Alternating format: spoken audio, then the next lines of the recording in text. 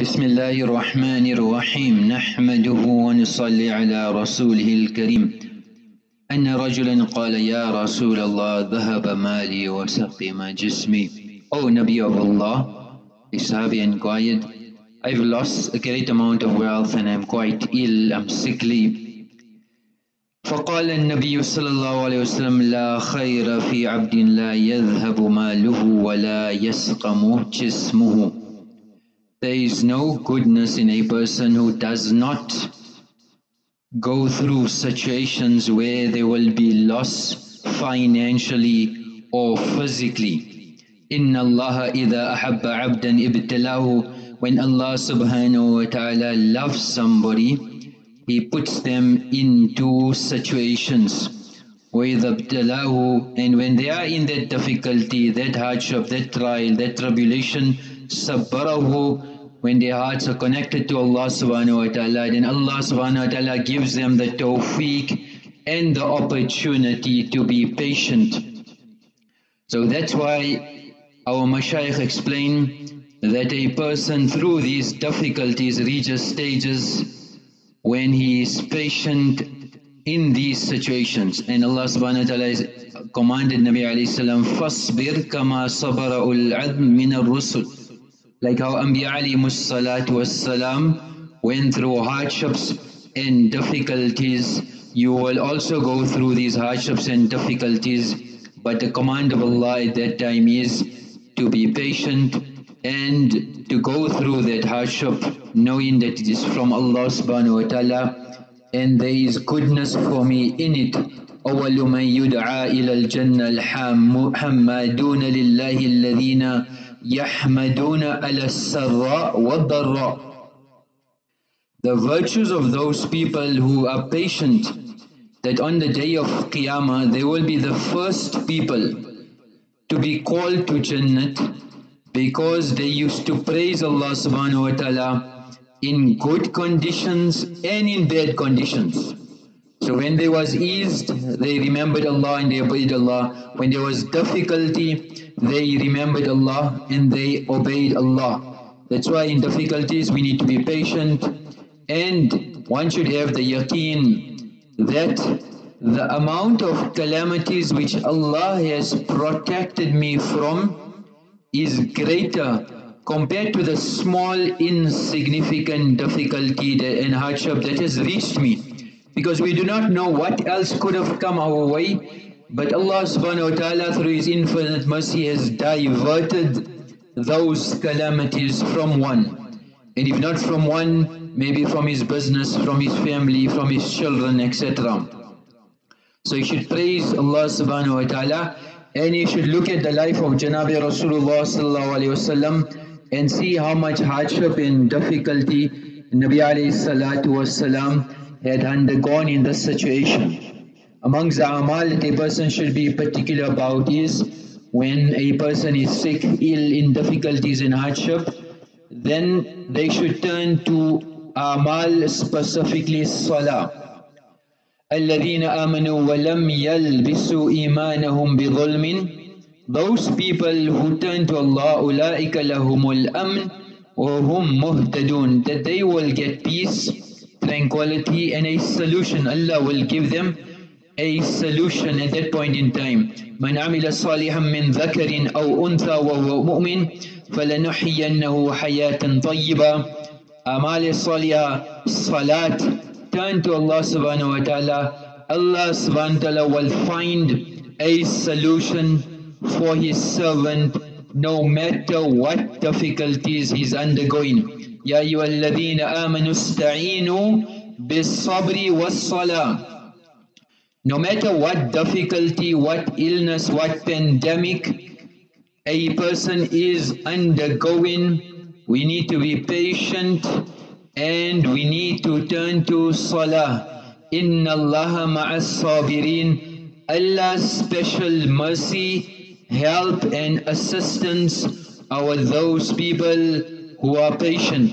وَاسْتَعِينُوا بِالصَّبْرِ وَالصَّلَاةِ وَإِنَّهَا لَكَبِيرَةٌ إِلَّا عَلَى الْخَاشِينَ.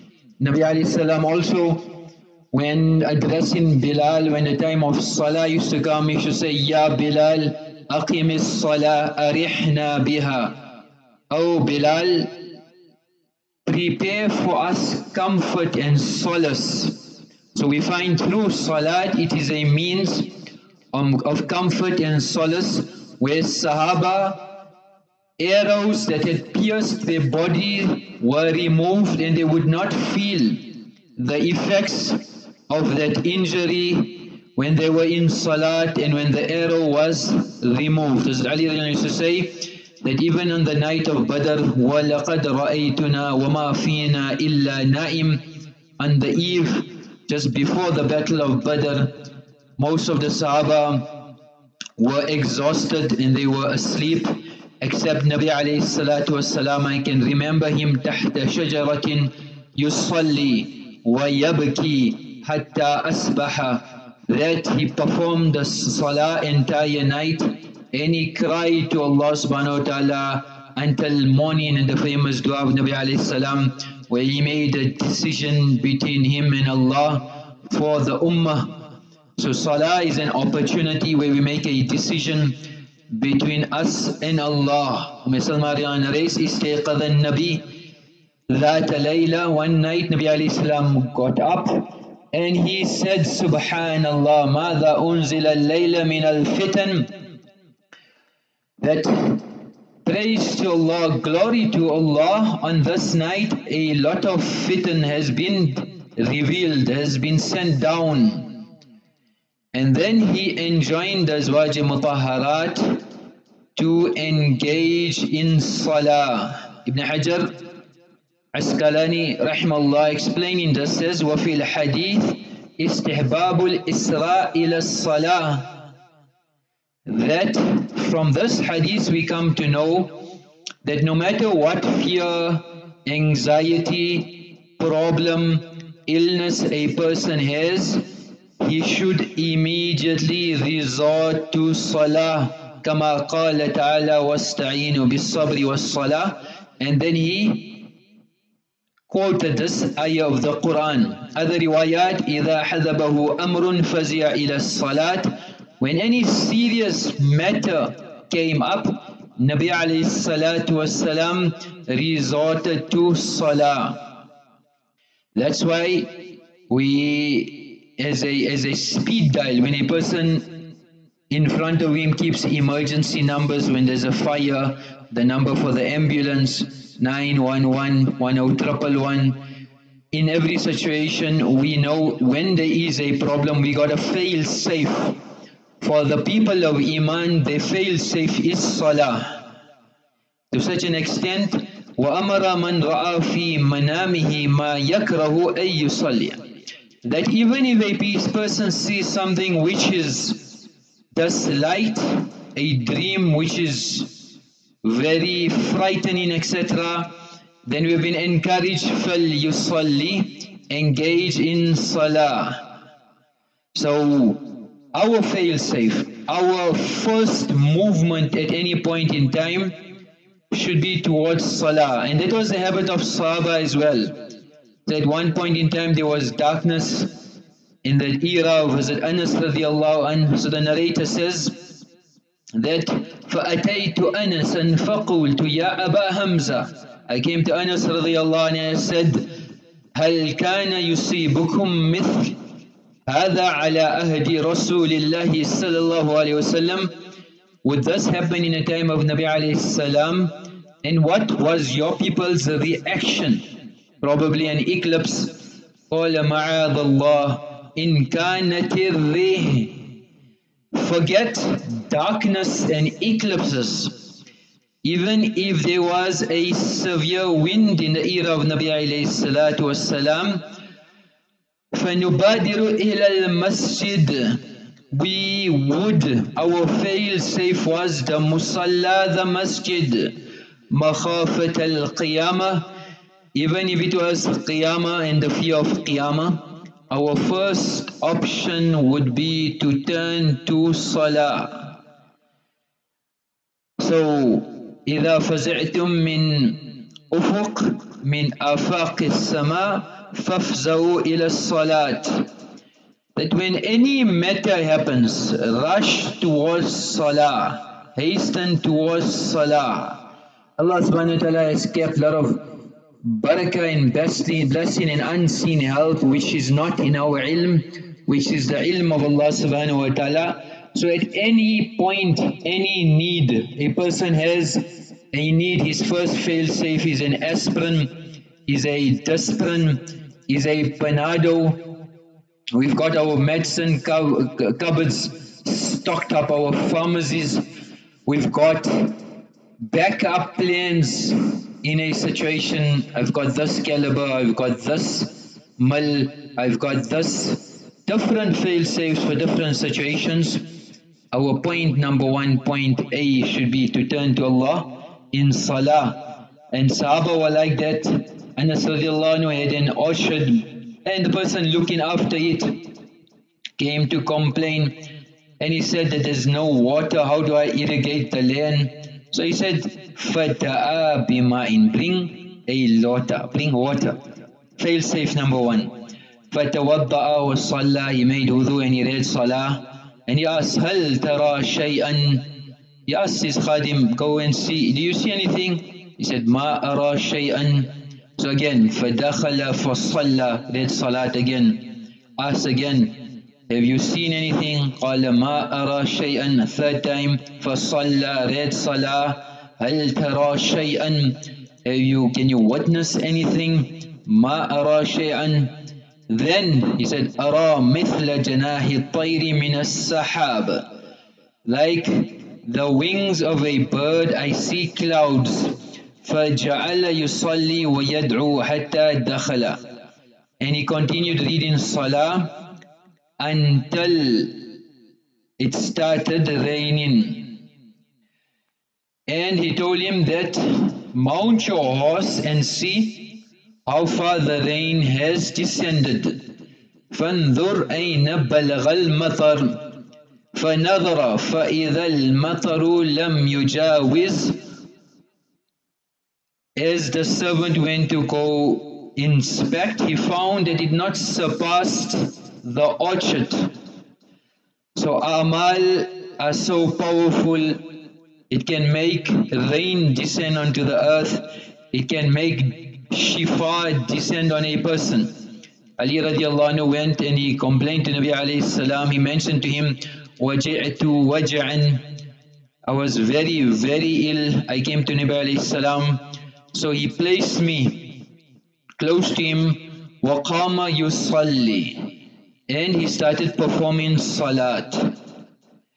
Then Nabi alayhi salam addressed me, بَرِئْتَ يَبْنَ أَبِي طَالِبْ فَلَا بَأْسَ عَلَيْكَ. Oh Ali, have you seen any benefit now? Have you seen any benefit now? So Hazrat Ali radiallahu anhu narrates himself, فَقُمْتُ فَكَأَنِّي مَشْتَكَيْتُ. I stood up from that position, and whatever sickness I had, it's as if I didn't have any illness whatsoever. So part of salah is firstly we make wudhu, and wudhu cleanses the mouth from microbial cultures, from different bacterias. Likewise, the nostrils are cleansed. A person clears their throat, all infections which normally diseases which start circulating comes from the nostrils and the mouth, which slowly go into the stomach, and it causes infection. These microorganisms which are in the saliva eventually reach the stomach, infect the bloodstream, and diseases can spread through that. Likewise, a person washes their different parts of their body, all the germs which are on the skin, on the surface area is cleansed as well. Then the effects and the harms externally, which water itself, and researchers from different colleges abroad have shown that this water here which is sprinkled on the different body parts, they create ions and positive ions which relax the nerves, the muscles. It rids the body of high blood pressure, muscle pains, anxiety, and multifold benefits. And the cleansing itself, if you look at it, just general illnesses globally, more than 30 million people are affected, 600 million by stomach problems, 30 million typhoid, 250 million dysentery, 7 million cholera, 5 million hepatitis. Like there's many illnesses and sicknesses. A person who is habitual of making wudhu, so before salat we make wudhu, there are many benefits which only Allah and His Rasul know. Scientifically there is data and there is research, but that is in the ilm of Allah subhanahu wa ta'ala. Then in Salah they have listed a lot of benefits. It reduces the heart rate, cardiorespiratory synchronization, it alters and balances the levels of melatonin and serotonin, it boosts the immune system, it reduces stress, reduces anxiety, depression, schizophrenia, obsessive compulsive disorder. It strengthens the heart, reduces heart disease, cardiac failure, Parkinson's disease, and even up to cancer. This is the research from the worldly people, but in the ilm of Allah subhanahu wa ta'ala, the benefit which scientists have not found to date, only Allah knows. There was a person from Saudi Arabia, and his father was a great sheikh who taught Quran. He was an ustad. This person grew up, but he was not religious. He never went to the masjid, he never used to read Quran. And he met up in an accident and he became paralyzed. He could not walk. So the bottom half of his body was paralyzed. So one day it so happened that he was in a wheelchair and he was traveling somewhere. He was completely handicapped, and he heard the adhan, and that adhan touched him. And it was as if, he says, it was as if the first time in my life I'm hearing the adhan, and I fell into tears. And I asked my brother, is it possible that I go to the masjid? So he said, we'll make a plan. And as he went to the masjid and he performed that salat, he was deeply affected, and he made a niyat that he will read salat his entire life. It was very difficult because he was in the wheelchair, but arrangements were made. And he said, then I started reading Salah, and one day at the time of Sari, I seen my father in a dream. He came out of the grave, he patted me on the shoulder, he was in tears, and he said, oh my son, do not grieve, for Allah has forgiven me because of you. And when I woke up from that dream, I was very happy and I fell into sajda. And he said, years went by like that, and I was praying Fajr Salat that time, and the Imam started reading ayat of the Quran, and he was moved, and then he made the dua of qunut, and tears overwhelmed him, and his body started shaking and trembling, and he thought so he was going to die. But as the Imam ended, he became more calm, and after he made salam, he said he felt a feeling on his body that he never felt before. And he felt movement on his legs. And he felt that movement, he started trying to move his legs, and he actually could move his feet. And as he stood up and slowly he found movement and he could stand. And the people around him started gathering around him and congratulating him. And he could not believe that that had happened to him. So the Imam came to him and seen this and whispered in his ears that beware, be very wary, and don't forget the mercy of Allah on you. And don't ever think of disobeying Allah. You rather go back to the wheelchair, and stay your entire life like that, than disobeying Allah subhanahu wa ta'ala. May Allah give us the reality of salah. Whoever gets up at night and reads the third kalima and fourth kalima and says, Allahumma ghfirli, oh Allah forgive me, oh da'a, and he makes dua, then Allah will make his maghfirat and his dua will be accepted. وآخر دعوانا أن الحمد لله رب العالمين.